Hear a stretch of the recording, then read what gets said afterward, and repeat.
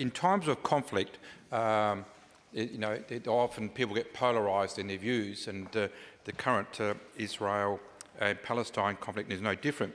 And often it's very challenging to get views or diversity of views expressed by a particular conflict. And it takes very brave people to actually talk about a conflict and not toe the party line. Today I'd just like to take this opportunity to congratulate a group of people in Australia who have formed the new Jewish Council of Australia, which is a diverse coalition of Jewish academics, lawyers, writers and teachers.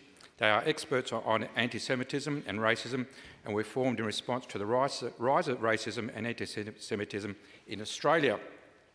They, like the rest of us, are particularly concerned about the rise of neo-Nazi activities, fascism and far-right extremism. They are all proud Jewish people, made up of graduates of Jewish high schools, lifelong members of synagogues, etc.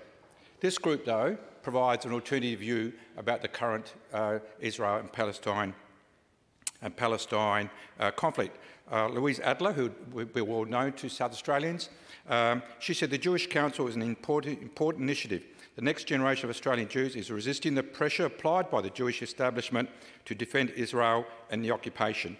Refusing to toe the line comes at a real personal cost, so I commend the individuals involved in their moral courage and commitment to peace and justice. Sir, those comments I fully endorse and congratulate these people.